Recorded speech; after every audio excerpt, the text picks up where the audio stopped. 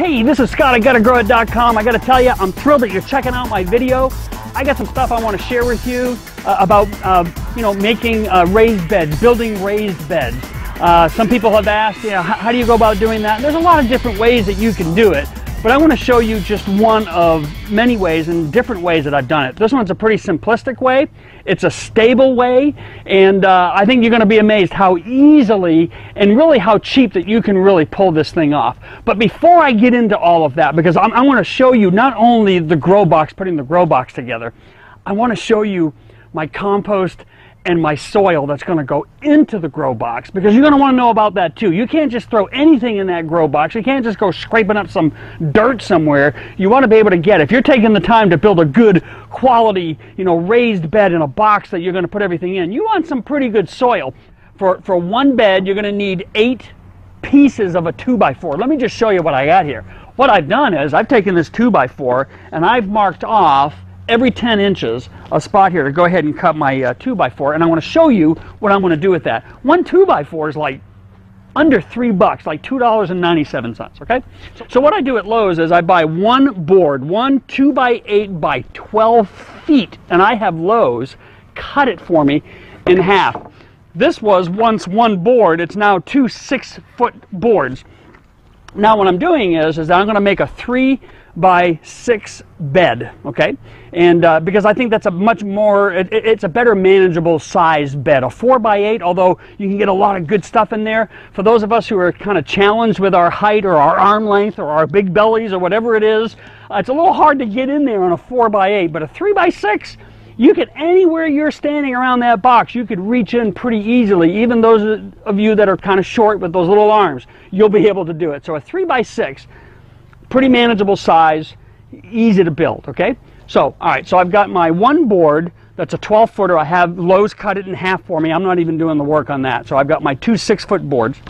Then, I got them right over here. Let me come around here. I'm still buying the 12-foot boards, and what I'm doing, because I'm making several beds, I then take one of the 12-foot boards. These are 3-foot pieces, okay? And so I have Lowe's cut one 12-foot board into 4 pieces. So that's enough to build, those 4 pieces is enough to build 2 beds, because then I'll show you what I'll do with these smaller pieces. We'll put these here for right now. So all you're going to do is, I've got things already marked here. You're not a carpenter, okay? Things don't have to be perfect. I'm not saying, do it with one eye open, but I'm saying it doesn't have to be a perfect cut or even a perfect measurement. But I did, measure them out at 10 inches. And so here we go. I'm going to just do a cut here. So you're going to cut your 2x4, get your 10-inch pieces, and I'll show you what we're going to do with that. Oh, by the way, you need to get some screws. And you want to get some galvanized screws. They have coated screws, but galvanized would be the thing to ask for. I'm using 2.5-inch screws, and you're going to need a total of, let me see, it's 2, 4, 6, 8. You're going to need a total of 8 screws per corner, so you're going to need 32 screws to build a box, okay? All right, so what you're doing is you're taking the 2 2x4s, and you're going to just put them together, okay? Now, I am going to match them up, and maybe if they're not cut perfect, which probably they won't be if you're anything like me, but they'll be close. But what I try to do is at least keep one end flush. So you come in, you take your drill, I just sort of try to center it so it goes into the middle part of this 3-foot board, because you don't want to crack anything, okay? And so I just sort of set it up, get it in place, come in, maybe about an inch, inch and a half down on the 6-foot board, and I just drill that baby in there, and then I do it again on the bottom, because I want to put 2 screws in here, okay? And that's what we're going to do. So from there,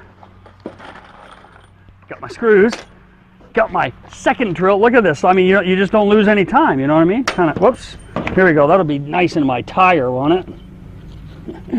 Anyway, so here we go. So you get your screw in here, get lining up with that hole. You're going to be amazed.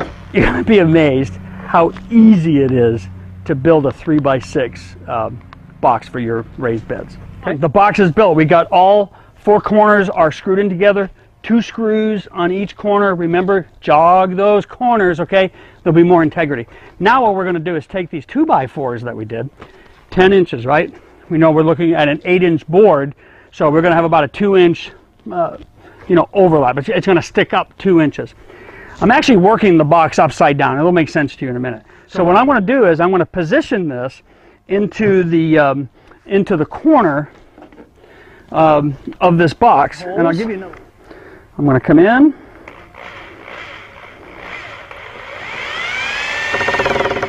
Going to hold this corner flush and use a little bit of elbow grease, strength, a little bit of elbow strength. And then we're going to do 2 on this side. It's going to be so easy to do this. I'm telling you, you're going to be amazed. You can show off to everybody about, hey, how you made your own little grow boxes, your raised beds, you know. I mean, already I'm excited. I mean, we don't even have soil in this thing yet, and I can imagine all the stuff that's going to grow in this box. Can't you imagine the same thing? Oh, I'm so glad you're doing this. I mean, to take the energy and the time to create something that you're going to put good quality soil in so that you get to control your environment. Oh, speaking about the environment. So notice that I'm just using straight pine. It's pretty cheap stuff. Man, don't be using pressure-treated stuff. What are you thinking if you're like, oh, it'll last longer in the garden? That stuff's loaded with a bunch of junk in there. You don't want that leaching into your garden stuff that your food is going to grow in. Now, if you want something and you're willing to pay a little bit more, cedar would be an optimal wood. It would last a little bit longer, okay? But I'm telling you that even this pine, this is a soft wood. You're not going to be moving this thing around all the time. Once you set everything in place, once you get these corners to sink into the ground, and this thing is held together in place pretty solid, as you can see that we're doing here, this thing will last 5, 6, 7 years easy. Just don't disturb the box. You get in there, you move the soil around year after year, you can condition the soil year after year, and there's no junk coming out of this wood that's going to, you know, leach into your garden, into your vegetable garden, and you're not going to consume that stuff. See what's great about this? You get to control absolutely everything about what you're going to eat out of your garden. Just think it's great. I'm inspired.